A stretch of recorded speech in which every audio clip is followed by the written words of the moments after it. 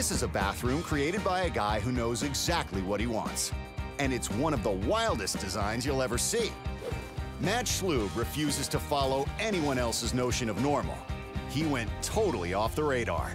I wanted to do something playful because both my wife and I wanted to raise a family in this house, and so I wanted to have something that would inspire kids growing up.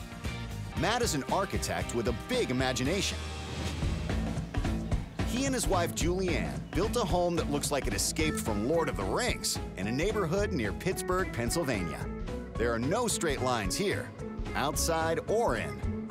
Walls and ceilings slope and slant. Windows are round instead of square.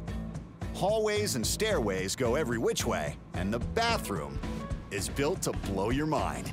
We also wanted our master bathroom to really be the jewel of the house, a place where we could kind of get away and relax at the end of a long workday. It was a trip to Italy that inspired what ultimately became this totally off-the-wall space.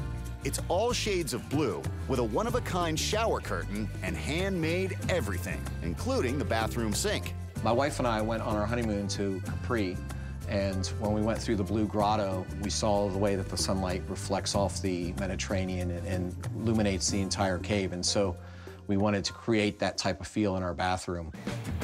Matt's first move was to scour the city for a bathtub almost as big as the boats that tour the Blue Grotto.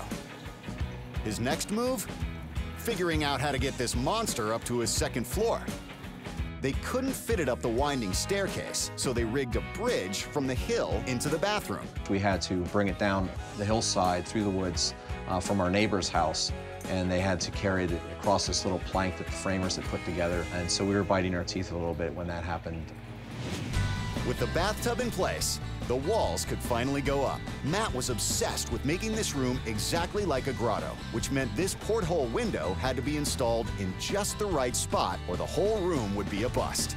The window in the bathroom faces due east, so the morning sun's rising, it comes in through that window, and it really illuminates the entire bathroom. We walk in, no need to turn lights on, and the sunlight really dances off the tile.